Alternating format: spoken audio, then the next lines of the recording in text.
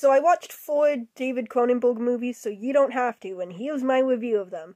The movies I picked were Videodrome, 1983, The Fly, 1986, Naked Lunch, 1991, and Crimes of the Future, 1970.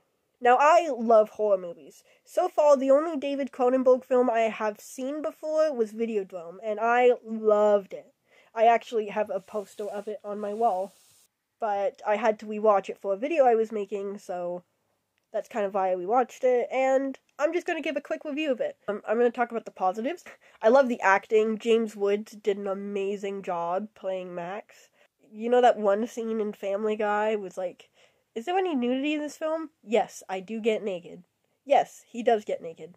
James, do we really have to watch Videodrome? Yeah, I think you're really going to appreciate all the subtle nuances of my performance. Shh. Oh, see, for example, see how even though this other guy is talking, your eye is drawn to me. Oh yeah, that's neat.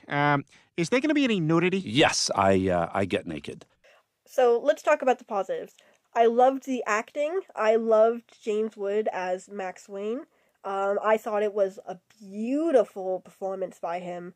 It was, honestly, I think he was the best actor in the whole film. He really brought it up compared to other people. Of course, there was some other good people, but he was the best, and you could tell he was, like, so invested in it, and it shows.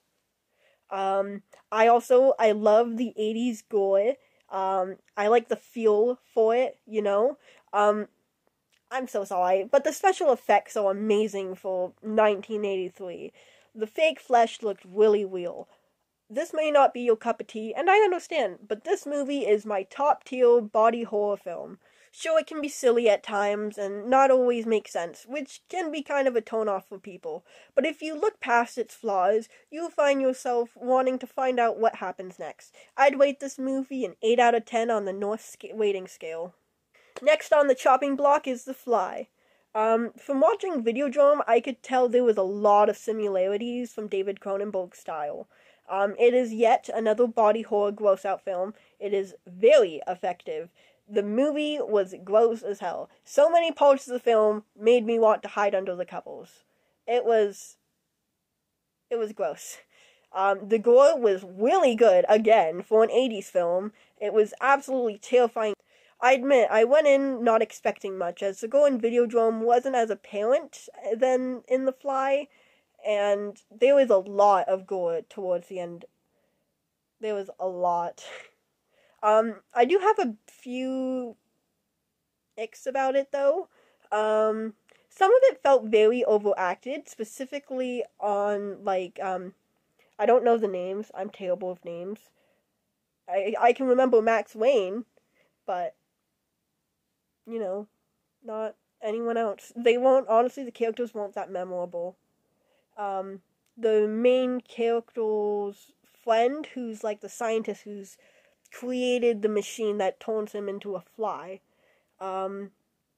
he didn't feel like the right pick for it, almost. I feel like someone else could have done a better job of it, but he did an okay job enough.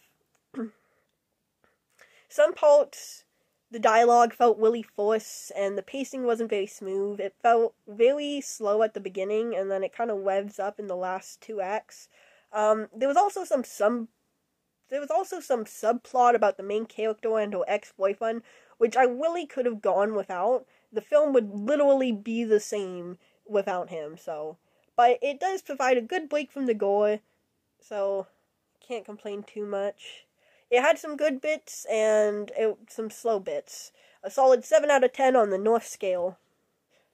Moving on to Naked Lunch. Something that I did not realize until finishing the film, you're supposed to read the book to understand it. Which, I did not read the book. But, not a lot of stuff made sense in the movie. This film is one that you can watch stone cold sober and you would still have no clue what's being talked about. I really liked the CGI bugs. They looked really cool. I think they were my favorite part of the film. I can tell a lot of care and love was put into this film, so I can respect it for that.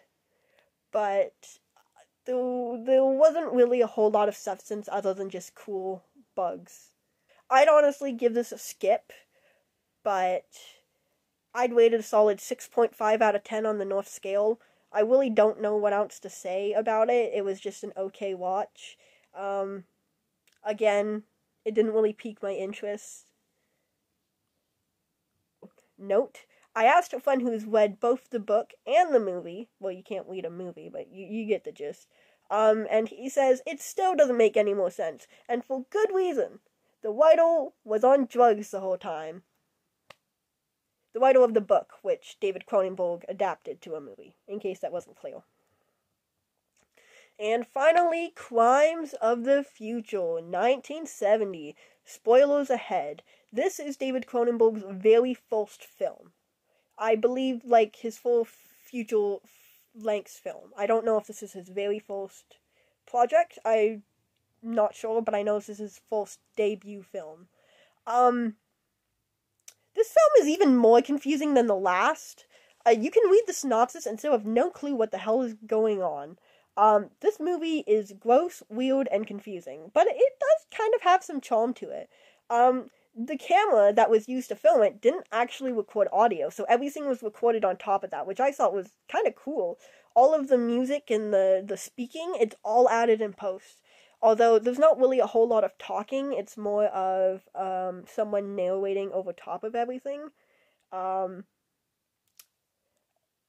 film, the gore in the film was pretty basic. It was okay.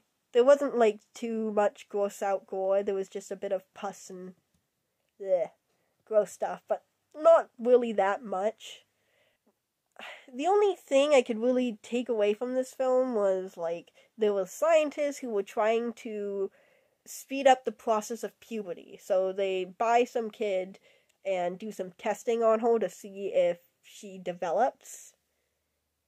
And at the end, the little girl is put into a room with the main doctor, and it's heavily implied that he does the hokey pokey. That's really all I took away from the film, is that he hokey pokeys a kid. This movie was kind of boring. It was an hour long, so it wasn't terribly long, but it was still kind of like an hour of slow talking and trying to explain what's going on, not very well though. Honestly, I'd give this a skip unless you are an avid movie fan who enjoys this kind of stuff. I'm glad that I watched these movies, definitely. It gives me better insight on different things. I would rate this film a solid 3 out of 10 on the North scale. Less because I liked it, more because I respect it. That's why I'm not giving it a 0. There was some redeeming qualities. Like, the cinematography was kind of nice. And bonus, it was in Toronto. I lived very close to Toronto, so it means a lot to me. But I'm very glad I watched these films. It was fun. And I enjoyed watching them. Some more than others, but I had fun. Thank you for watching. Bye!